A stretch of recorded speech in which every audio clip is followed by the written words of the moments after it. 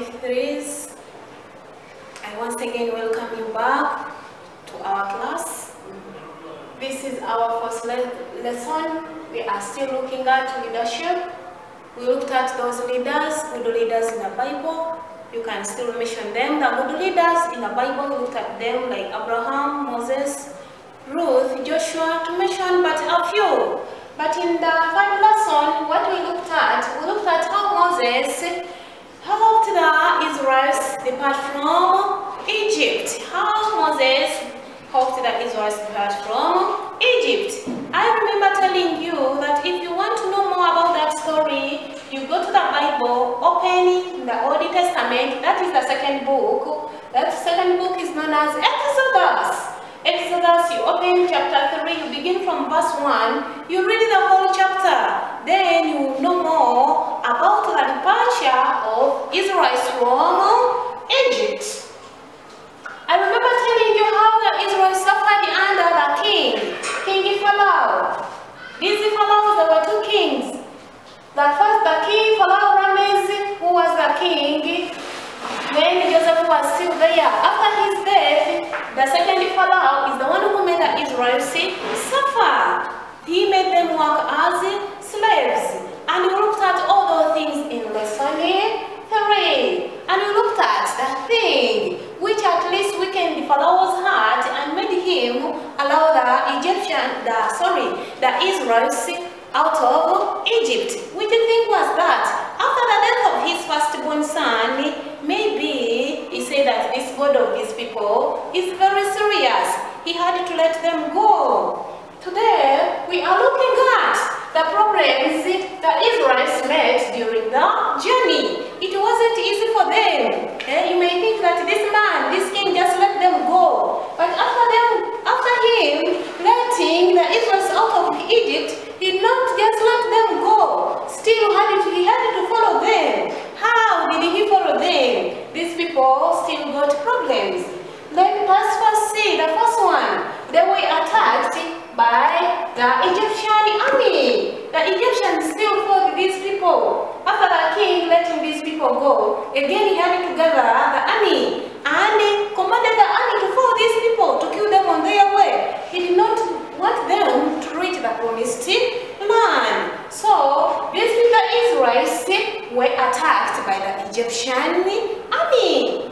From there, they had failed to cross the Red Sea. Remember, God told them that He will take them to the promised land. But there was no direct route they could take. They had to pass via the sea. When they reached there, you know the sea. The sea is that water body with a lot of water. You cannot just pass there with your foot, with your feet. No. They were there. They had failed to cross. And these people met them there and attacked them. What else? Which other problem? They had no water. You know, they were just moving, footing. Footing. How can you move without water? You know, a person survives with water. Without water, the body can be dry and you end up dying. These people liked fresh water. The water which was there was not fresh for them to drink. They had no food. The Israelites had no food. They were hungry. Out of their journey, they faced a lot of problems. These are the problems. If you want to know more, still, I refer you to Exodus. Go to this book, read, you will learn more about the problems these people went through. From there, how God solved their problems. How did God solve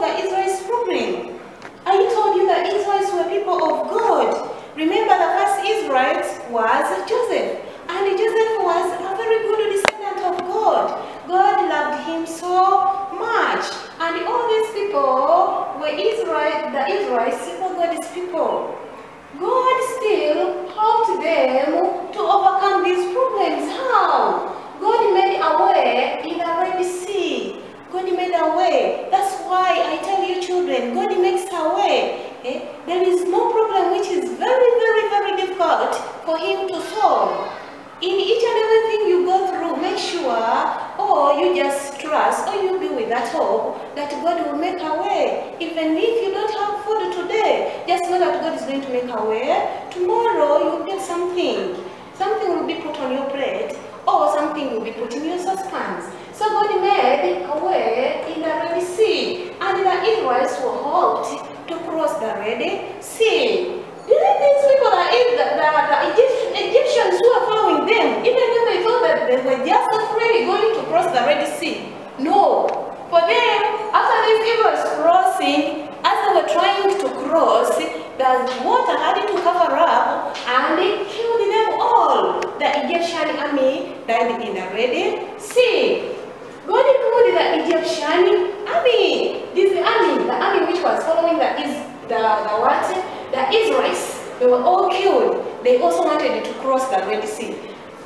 They didn't know that for them, they were not among the favorites of God. So they just died. He changed the bitter water into fresh one. God changed that bitter water into fresh one. You know, God can do each and everything because He has that divine power. There is nothing impossible into His hands. He can do each and everything. He can even move mountains. So the water which was bitter was changed to fresh one. God provided food. When you read that book, you will know how God provided food. So that is how the Israelites were out of Egypt. And that is how their problems were solved.